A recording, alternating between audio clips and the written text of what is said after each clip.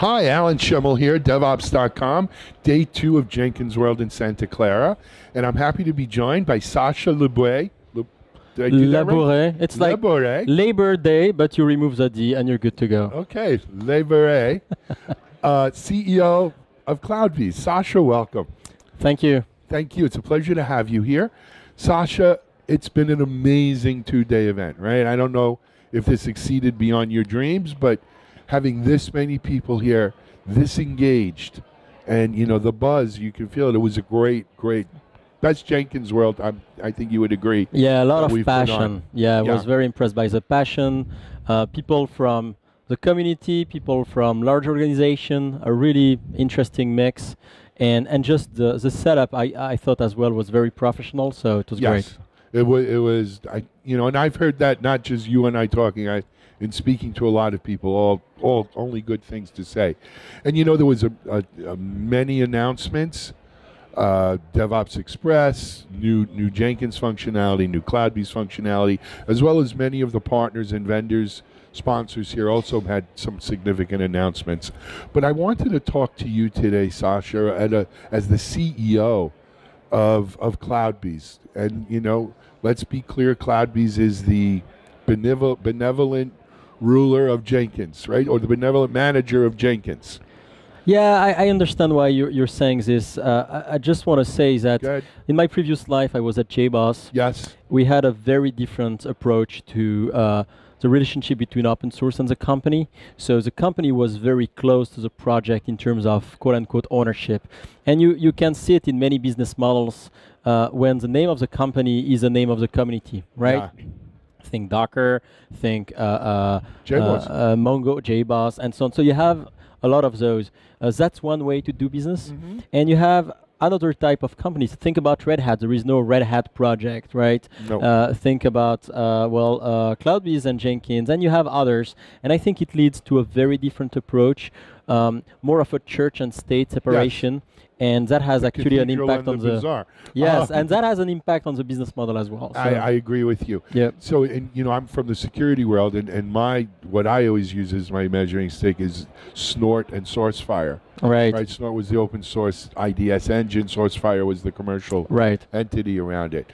But no matter how we want to slice and dice it, the fact remains that the Jenkins community is probably one of the most passionate, largest, engaged communities that we see in the open source space, and certainly in the DevOps space. I mean, Docker is, Docker's big, obviously, but Jenkins, the proof is here.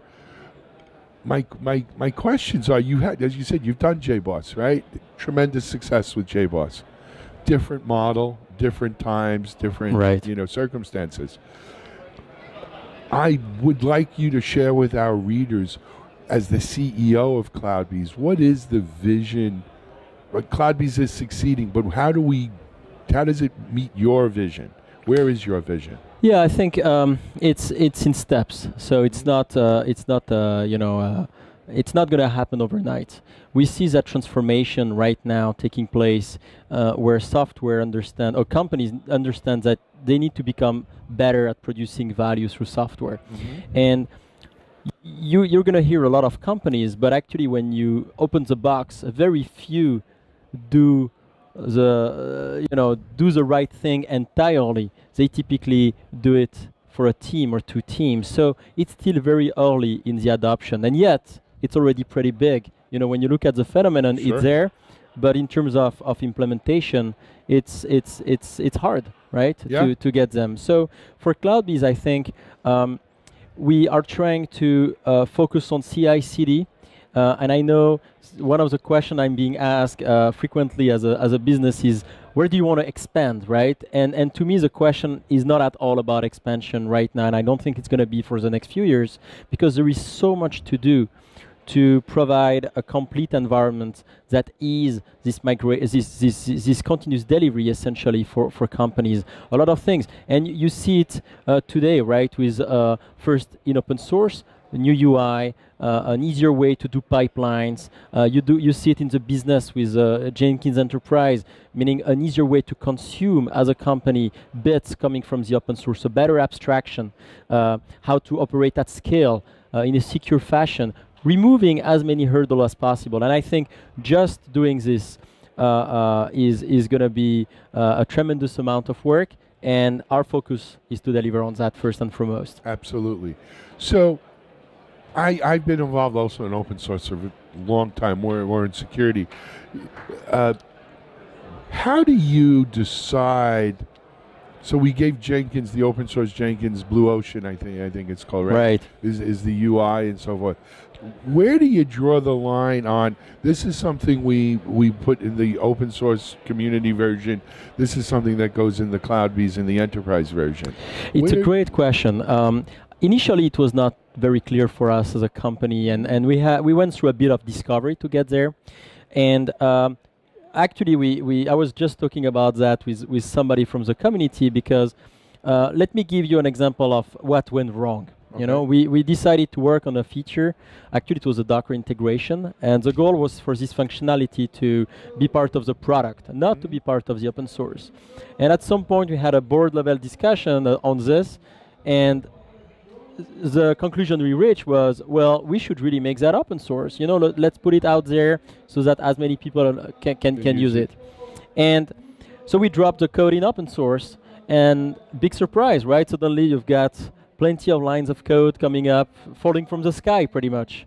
And that created tension with some people. So there was no desire of evil there. It was just a change of strategy on right. our side. But really, what for us was just a simple decision ended up being perceived negatively through the community. And so after that, we did some introspection, and we came to the conclusion that anything that would have to do with developers, so we have different persona, right? We focus on anything that would be the developer persona would be in open source. Okay. Anything that would not be developers, think about administrators, analytics and things like that. Well, that's open to discussion, but it's likely that those will end up mostly in the product, right? But having these lines is very healthy. Yeah, that's and not only that, it's a clear red line, right? This is a developer. Exactly. If you're on the left side, no worries, do whatever you want, bring value.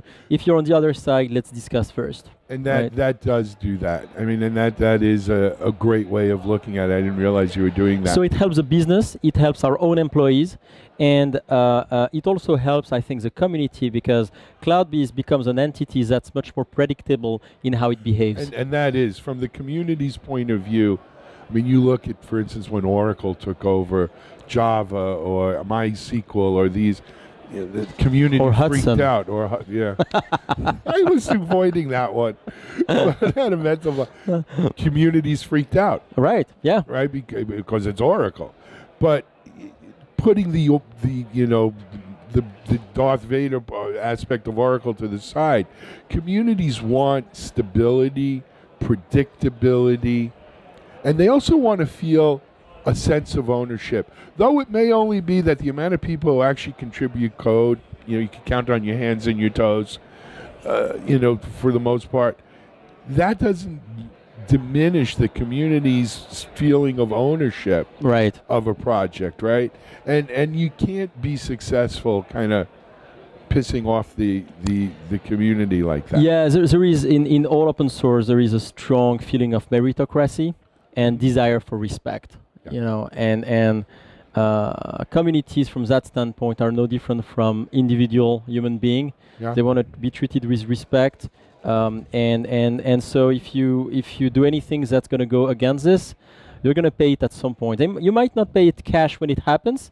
Sometimes it bubbles up. It takes time, but the slap will come back at some point. There's a price to be paid. Exactly. You're right. So, Sacha, we're just about out of time. Just real quickly, tremendous success here. What's next year's Jenkins World look like? That's a great question. I'm a bit freaked out, to be candid with you, because you always want more, right? But it was so big, right? Yeah. 1,500 persons, huge sponsors, great presentations. I mean, I don't know. I need to cool down first. Okay. But what I liked, though, was, we had this DevOps Express presentation, yes. And one of the journalists told me, well, maybe next year you should really do DevOps World, because this is really the place for DevOps. This is really the hub of DevOps. So obviously this is a Jenkins conference, so it's not going to be DevOps World. Right. But I thought there was some level of truth. I meet with a lot of persons who are not directly from the Jenkins community as contributor or consumer, but they are also partners, companies around. I was just in discussion with Olivier Gaudin from Sonar Source. He was there. So, you know, it drags a lot of people around the ecosystem. CD is the nexus. Right. Oh, bad word to use with prototype, but CD has become the nexus of the DevOps, and frankly, Jenkins, with all the plugin architecture and all that, is, you know, to me that's the glue. But with this DevOps Express, right? That's the hub, if you will. So yeah, well, looking forward to seeing it. But for now, we'll call it a day. Sacha Labourey, like Labor Day without the D. We got that. Hey man, you should be really proud though. This was an amazing event. The company's doing great. Continued success. Thank you, Alan. Thank you. This is Alan Schimmel for DevOps.com.